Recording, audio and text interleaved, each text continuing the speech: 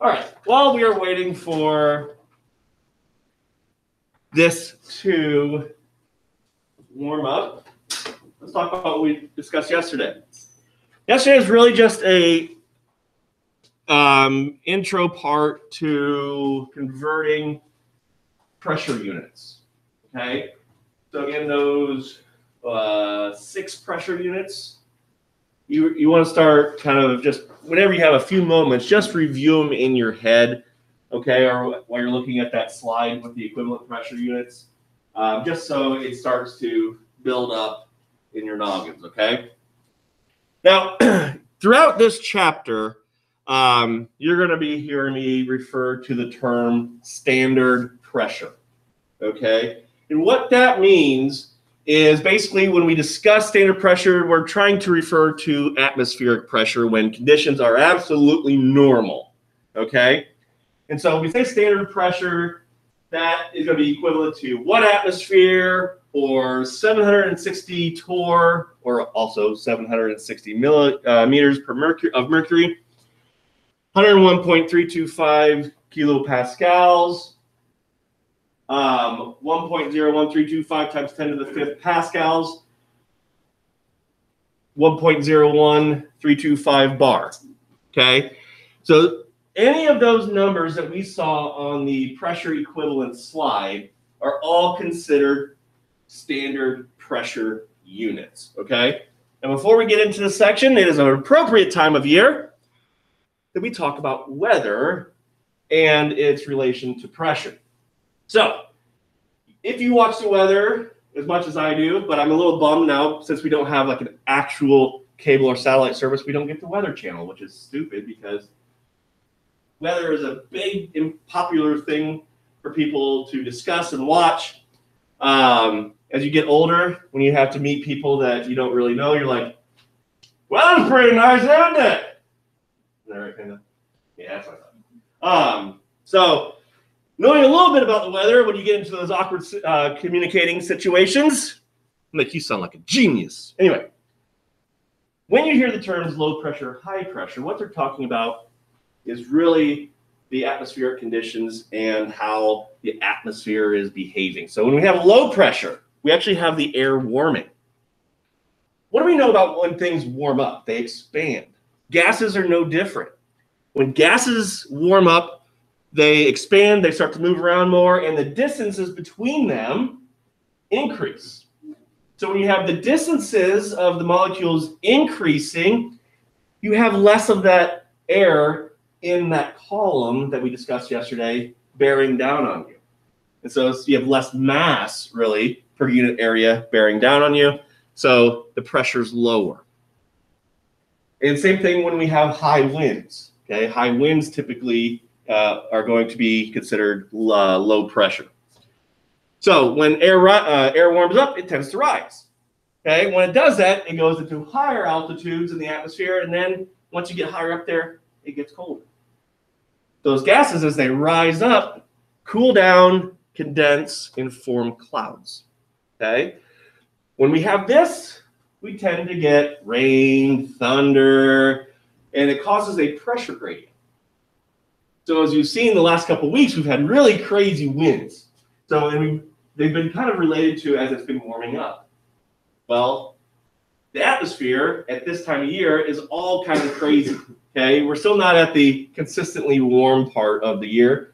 And so we still have some cool times, some cool fronts and cool jet streams going on. So as we warm up, well, the areas that are cold, they don't like that. They got to find a balance. There's that theme again, balance. And so it'll rush in and create these winds.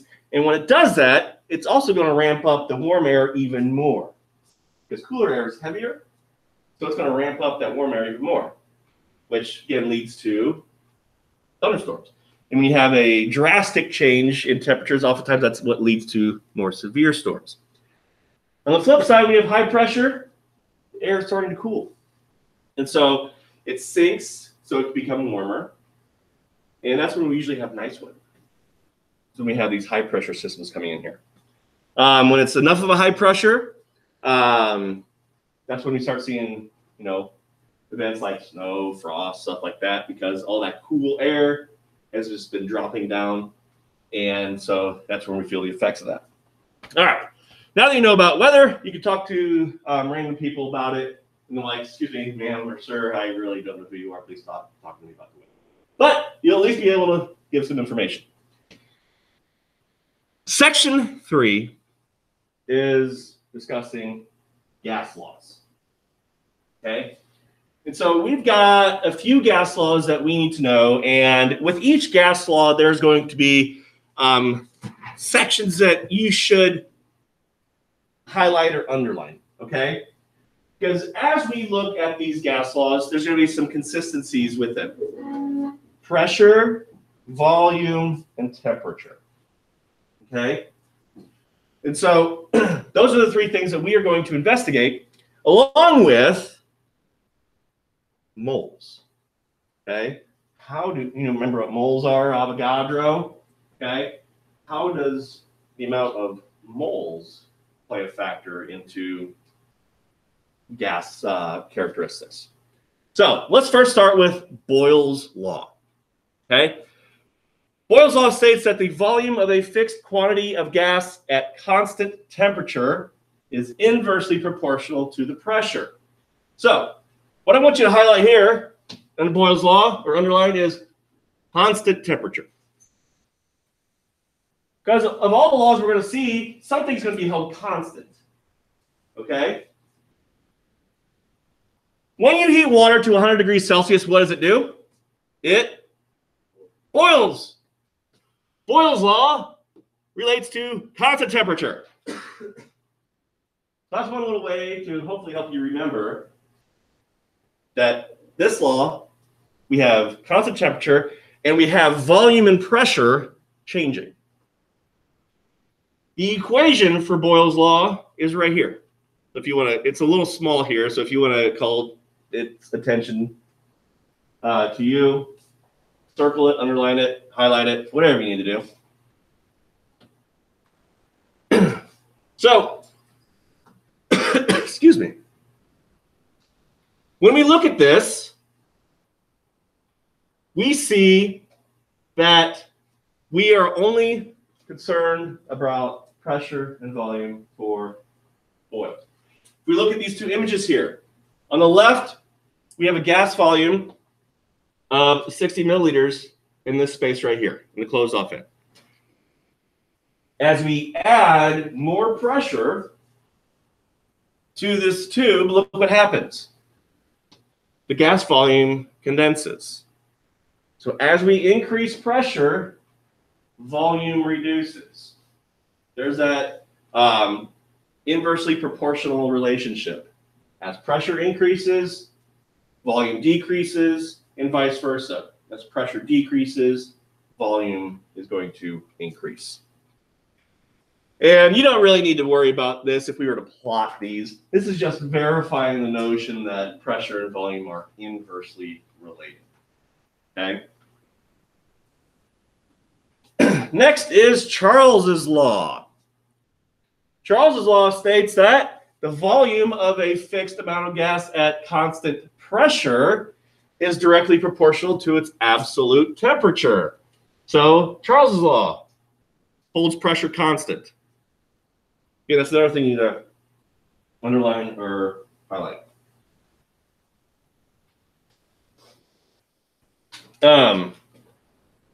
So again, with Charles's law, this one we're only looking at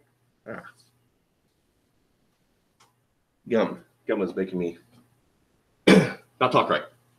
So Charles's law, only looking at volume and temperature. So imagine we have a balloon that's filled up to a certain volume. What Charles's law is going to state that as we warm up, now I don't recommend heating a balloon with a candle. Okay, just for future reference, bad idea. You're not going to get very far at that. So what they're saying, though, is as we heat this balloon, we are heating the gas in here.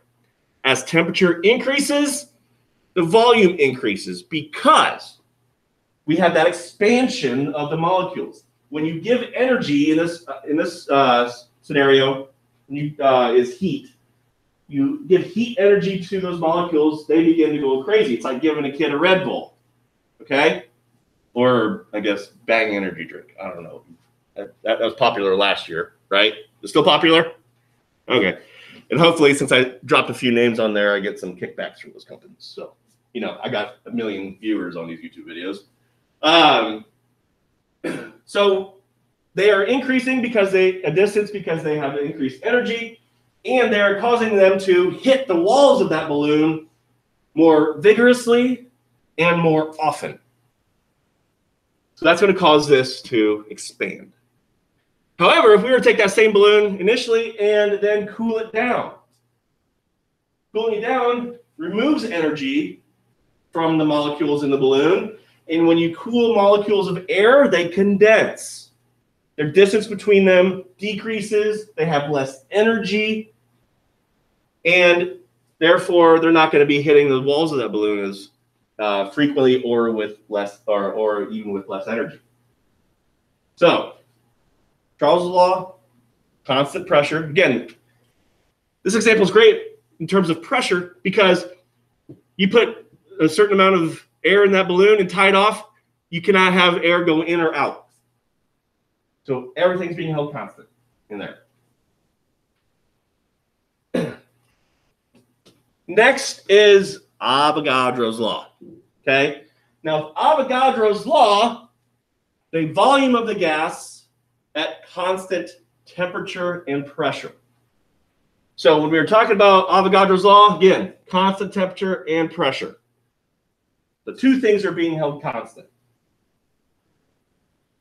That volume is going to be directly proportional to the number of moles of the gas.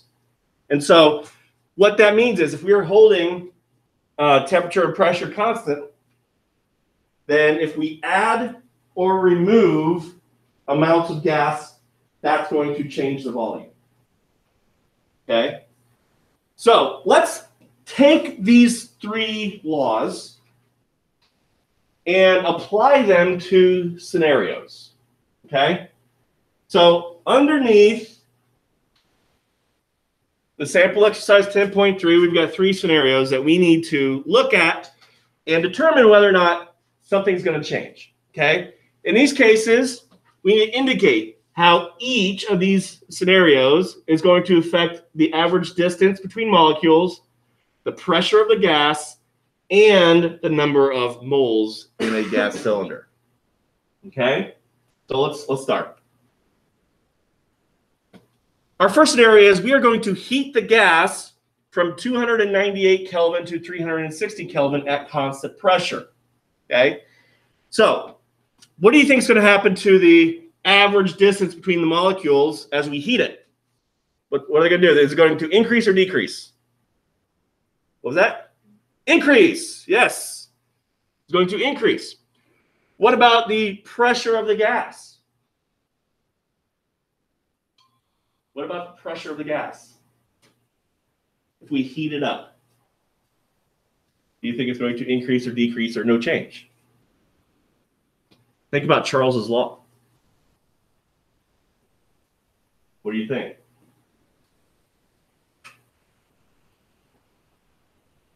Oh. So, heating the gas while maintaining constant pressure will cause, well, okay. I forgot to include this in here. My bad. Suppose that we have a gas confined to a cylinder with a movable piston. Okay. So we have a little scenario to where we've got a cylinder, and in this cylinder we have a movable piston right here. Okay, and we have to decide what happens to that piston. Okay? So, heating the gas while maintaining constant pressure will cause the piston to move and the volume to increase. Okay? So, the distance between the molecules will increase, like we said. And at constant pressure, obviously, the pressure will not change. And neither will the number of moles, because we are not adding or removing the number of moles. We are simply heating it up. Okay? Scenario 2, we're going to reduce the volume from 1 liter to 0.5 liters at constant temperature. So we are going to compress this gas. So compressing the gas into a smaller volume does not change the total number of gas molecules, because again, it did not say we're adding or removing moles. So the total number of moles remains the same.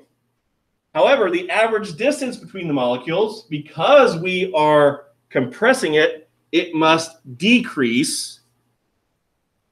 So therefore, the reduction in volume causes the pressure to increase. That's Boyle's law. And lastly, we're going to inject additional gas, keeping temperature and volume constant. What law is that?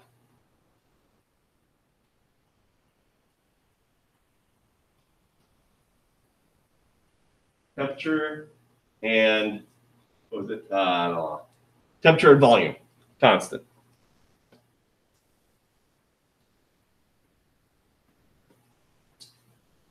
We're also dealing with the addition of moles. Be Avogadro's law, okay? So again, we're keeping temperature and volume constant. We're injecting additional gas. So injecting more gas into the cylinder while keeping the volume and temperature constant is going to result in more molecules and therefore an increase in the number of moles of gas in the cylinder. The average distance between the molecules must decrease because you're adding more to a confined space. It'd be just like adding more students in here. Okay? If you are all moles of gas in here, and we keep the volume constant by keeping the doors shut, we then inject more students in here, the distance between all the students is going to reduce. And so, if we inject a whole room full of people that you might not like so much, your pressure is going to increase. Okay? So keeping the volume constant and adding more into a volume is going to increase the pressure. So those are some applications of how we can not necessarily calculate the laws, but use them to justify our reasoning. Now let's look at a couple other ones here. Okay? Practice exercise says recall that density is mass per unit volume. So D equals mass divided by volume. So thinking about density, what are the only two things that we need to really take into consideration? Mass and volume. So what happens to the density of gases when the gas is heated in a constant volume container? First off, is the mass going to change if we heat it up? No. Is the volume going to change if we heat it up in a constant volume container? No. So there's not going to be any change in this scenario to the mass or volume. So therefore, our density will not change. Second one is the gas is compressed at constant temperature. So now we are reducing volume while keeping the same mass. Will that cause an increase, a decrease, or no change to the density? Again, think about the formula, mass divided by volume. We are reducing the denominator. What do you think? Of those three options, increase, decrease, no change, what do you think? Yeah. It's going to increase. If your mass stays the same, which is your top number, and your volume reduces, which is the bottom number, you're going to see an increase in your calculation. So an increase in your density. And lastly, additional gas is added to a constant volume container. Okay, so our container is constant volume, so we can't change that. But we are adding more gas molecules to it. So that means that our mass is increasing in our sample size. So our mass top number increases, our volume bottom number stays the same. What's going to happen to the density then? Increase, decrease, no change. It's going to increase as well. Okay. So again, using these gas laws without even calculating them, which we're going to calculate them next week on Tuesday, first thing. Again, we can just use real life scenarios to help us predict what's going to happen. Okay. Now, what I want to do, we got plenty of time here, is I'm going to do a second example of a manometer. All right. And I've made this one up. So you want to make sure you write this down in your notes.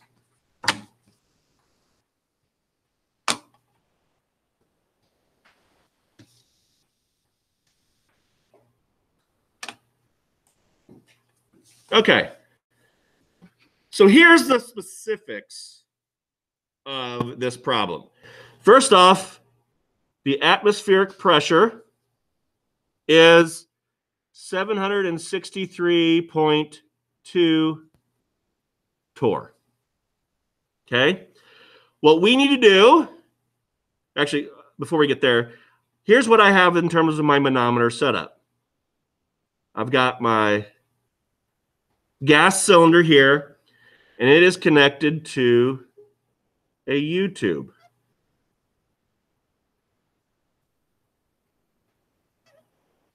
Okay, again, it's open.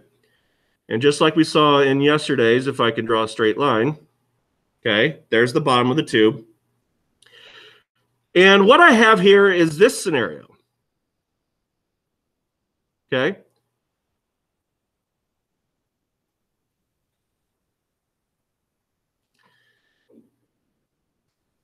This is what is happening to my mercury. Now, again, the atmosphere is affecting the open end arm here.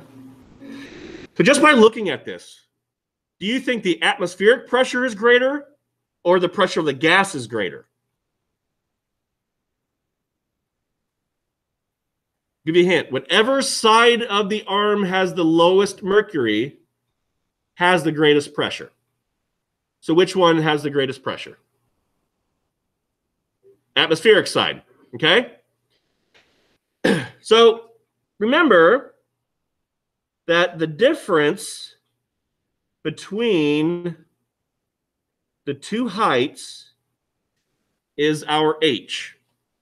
And I can't remember if I shared this with you yesterday because I was trying to eye time, but H, to calculate that, is as long as it's in this setup with the gas on the left-hand side, it'll be the right side height minus the left side height. Okay? So just a few bits of other information. The right side height is 99.8 millimeters of mercury.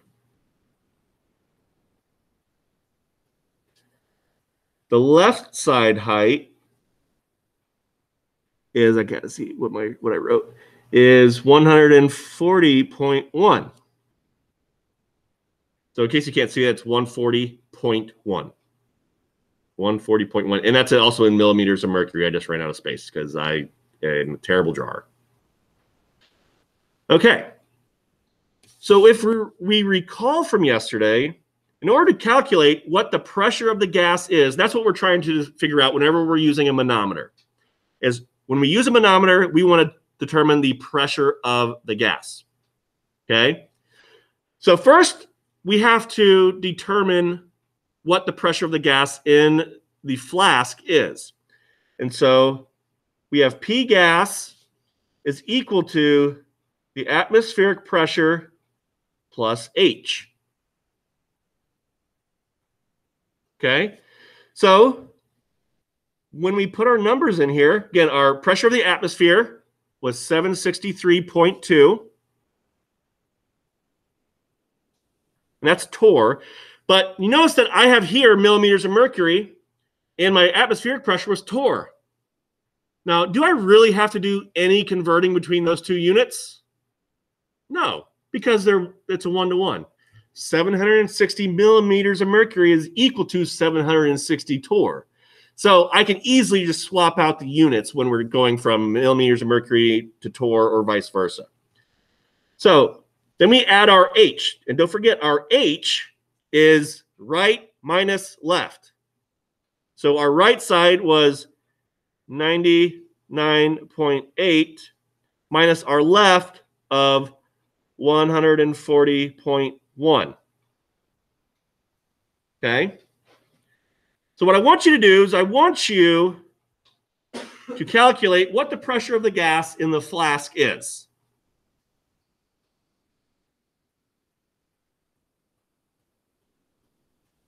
And report it in torr.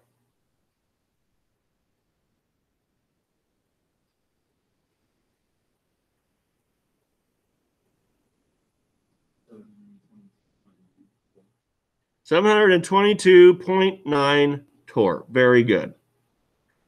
So that's the pressure of the gas in the flask.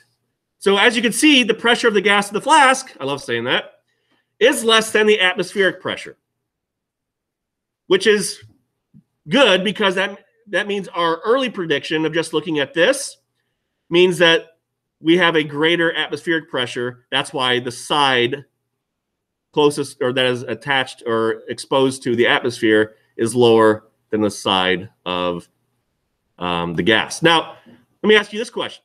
If the pressure of the gas in here was equal to that of the pressure of the atmosphere, how would the mercury look like in here? Imagine playing teeter-totter with someone who weighs the exact same as you. What's that teeter-totter going to look like? It's going to be straight. They're going to be even, right? So if this gas was the same as the atmospheric pressure, the two sides of the mercury would be equal. Just throwing that out there. All right. Now what I want you to do is I want to take, you can't see that, the pressure in torr and convert it to bar. So what's the first thing that I write down here? What's the first thing that we always write down for conversions? The given. And the given is what we calculated. So 722.9 torr. Now, I want bar in my final answer. So where does bar go in our conversion factor? Top. Which means torr goes on bottom, which allows me to cancel that out. So what value of bar do I use in my conversion factor? Goes back to that pressure equivalent slide.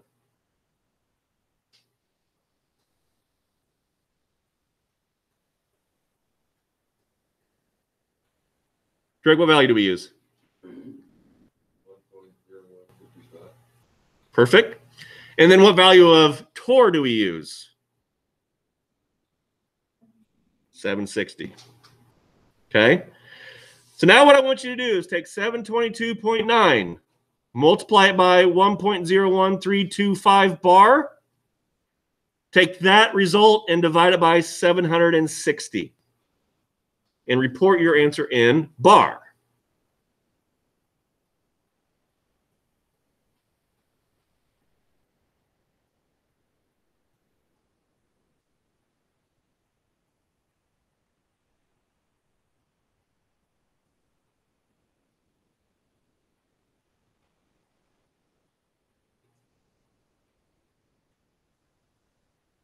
If you calculated it correctly, you should have 0.964 bar.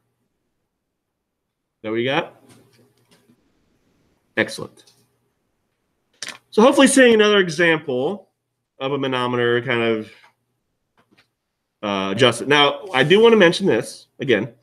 As I started saying at the very beginning of this when I was drawing it, again, in this situation, to where the flask with the gas is on the left-hand side, and the arm exposed to the atmospheric pressure is on the right-hand side, H is right minus left. If this was reversed to where the pressure of the gas or the gas flask was on the right and the arm exposed to the atmospheric pressure was on the left, what do you think this would do? If this flip-flopped, what do you think this would do? It would also flip-flop, okay? So let's keep that in mind, because my pictures, if I were to draw them myself, they're going to look in this format. Your book, on the other hand, they like to be sneaky sometimes. They might flip it, but don't let that throw you off, okay? Questions on anything today? All right. No homework this weekend. Just enjoy the